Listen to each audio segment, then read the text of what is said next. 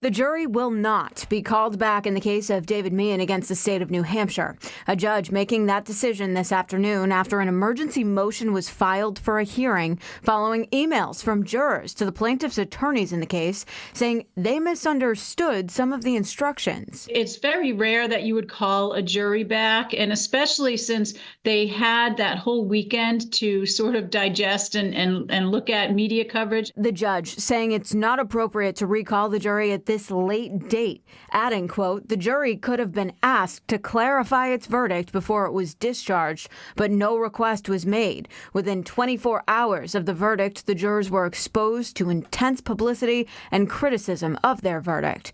The jury put on the verdict form there was one incident, but a juror later said in an email one incident referred to the PTSD Meehan suffered as a result of the hundreds of times he was abused at YDC.